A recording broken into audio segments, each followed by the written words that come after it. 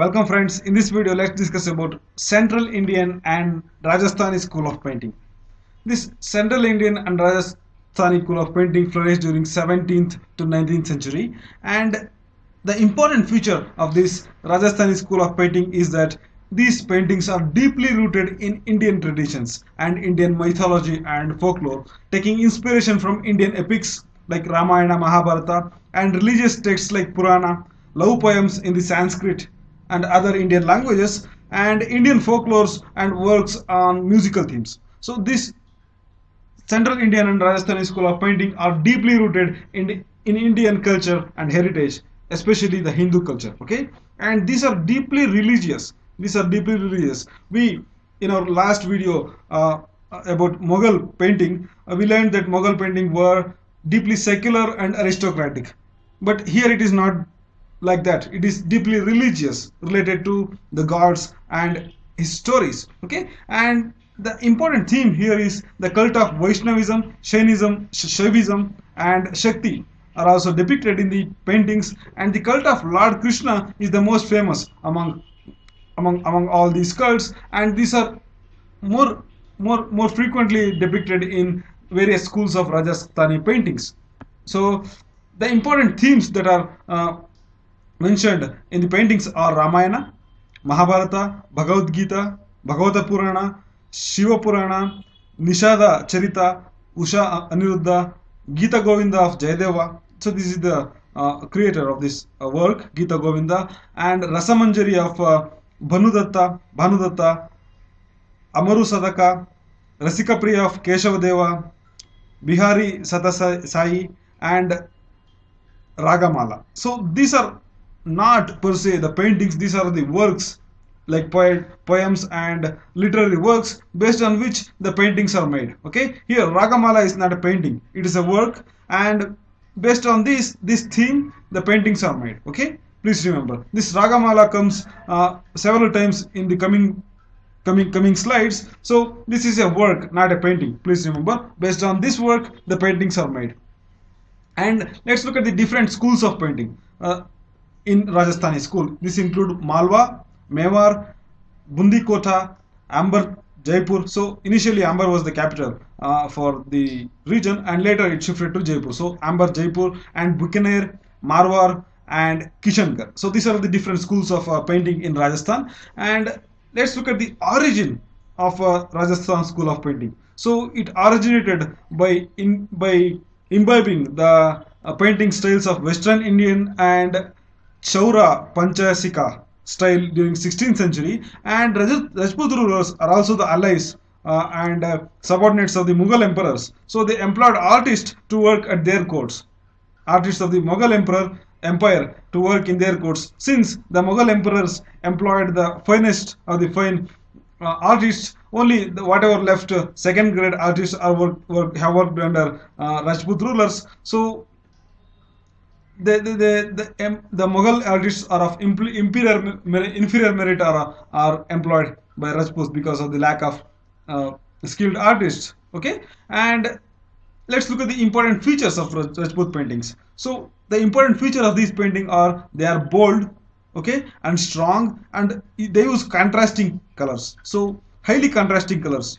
They are very harsh, not very cool compared to Mughal painting. And the treatment of figures is flat. There is no three-dimensional perspective here. The figures are flat, okay, only two dimension, without any attempt to show perspective in the naturalistic manner. So the figures are very flat in the Rajasthani school of painting. And sometimes the surface of the painting is divided into several compartments. Okay, surface of the painting is divided into several compartments of different colors in order to separate one scene from the another. So this is the important feature. Okay, and each school of painting has its own distinct facial type, costume, landscape, and color scheme, which are influenced by the local conditions. Okay, so this is the important features of the Rajasthani school. And first let's look at the Malwa school. So the first initial work was done on Rasika Priya, dated to 1634, and a series of Amaru Sataka painted in 1652 at a place called Nasratgarh. Okay, so these two are the works, Rasika Priya and Amaru Sataka. So based on this works paintings were made, and a series of Ragamala painted in 1680 AD by an artist named Madhudas.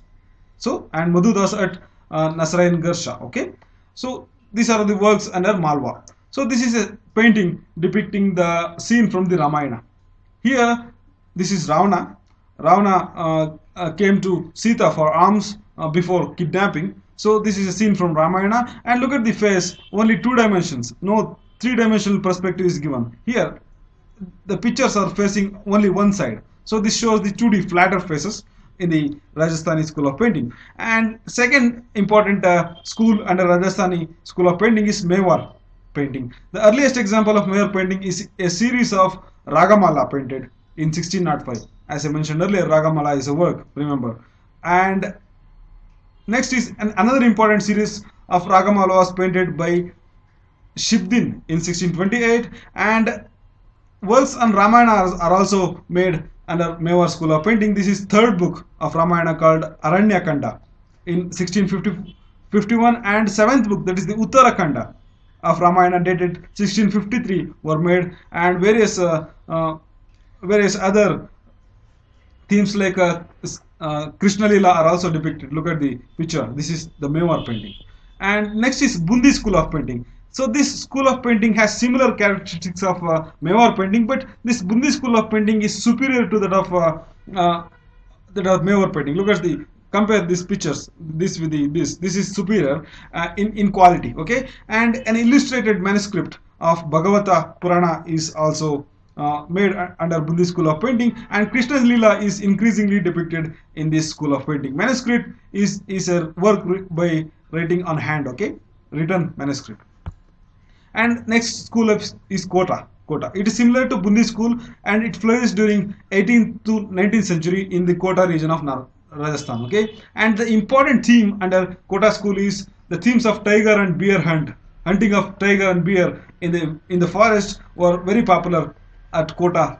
Okay, and in Kota paintings, most of the space is occupied by the hilly jungle. Okay, hilly jungle is occupied in the paintings, and this has rendered it a unique charm. Okay, so this is the Kota painting. So forest scenes are more depicted in the Kota paintings. And next is Amber and Jaipur school of painting, and this is one of the finest works among the Rajput school of painting, and this finest works dated from the reign of Pratap Singh. Okay, and splendid portrait and some large paintings of the sports of Krishna. So Krishna Lila and various pranks of the Krishna are depicted in the Jaipur school of painting. Look at the Krishna here.